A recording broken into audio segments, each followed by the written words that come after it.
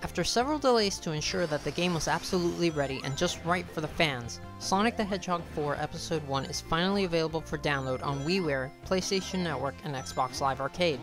From the looks of things, the fans and critics are praising the game, and it appears that Sonic 4 definitely earned its right to call itself by its title. Sonic 4 successfully brings the new with the old in a style that works. With one glaring exception. Among the newer things brought into the series, it seems Dimps, the developer of this title, the Sonic Advance and Sonic Rush titles, has also brought in the physics from the Sonic Rush series. While Sonic 4 Episode 1 is a great game, it can certainly feel really stiff, and the Rush physics seems to do more harm than good. Here you'll see a comparison between Sonic the Hedgehog 4 Episode 1 along with Sonic the Hedgehog and Sonic the Hedgehog 2 to really get an idea of why it might be a good idea to stick with the classic physics formula in Episode 2.